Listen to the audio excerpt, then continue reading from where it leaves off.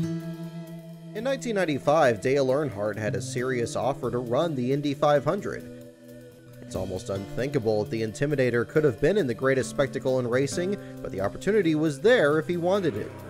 But it's Earnhardt has won the Indianapolis 500-mile race.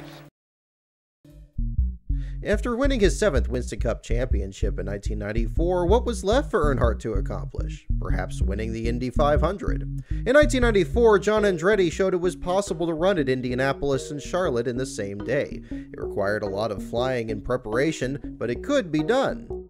Could Earnhardt be tempted to do the same? Around the time of the 1995 Daytona 500, news leaked that the 7-time champion did in fact get an offer to run in that year's Indy 500, and it came from one of the top team owners in the series, John Menard. Menard had a major IndyCar team that raced once a year, only at the Indy 500, and every year he spent roughly $6 million on the Indy program, about the same as some teams spent during the entire season.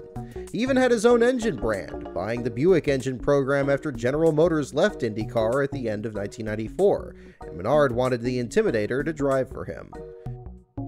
What would a Dale Earnhardt Indy 500 team look like? When the rumor first surfaced in February, Menard's team had only Scott Brayton under contract. Arie Luyendyk was another driver under consideration and was eventually hired to race at Indy.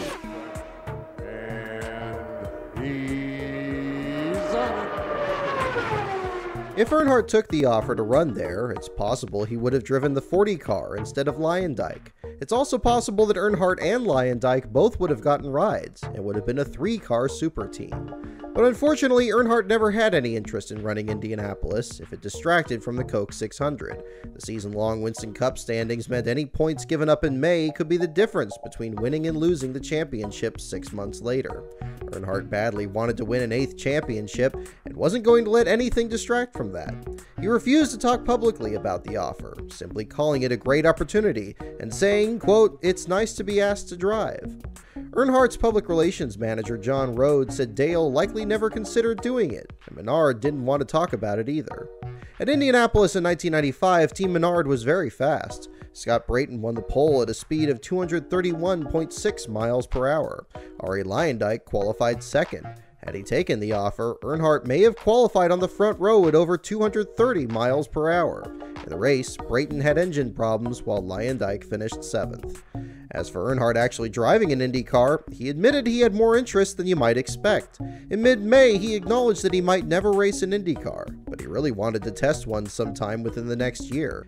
At the end of the month, Menard said Dale had an open invitation to test any time he wanted.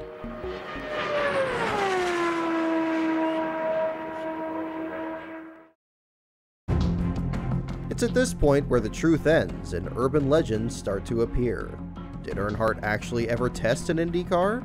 There's no evidence to say he ever did, but you can find anything on the internet, including rumors of a secret test for Dale at Indianapolis.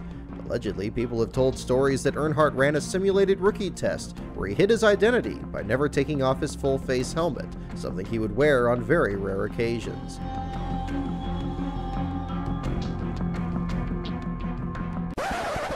It's doubtful that story was actually true, but the only thing we know for sure is that the offer was there. But isn't it something to imagine Dale Earnhardt in the Indy 500?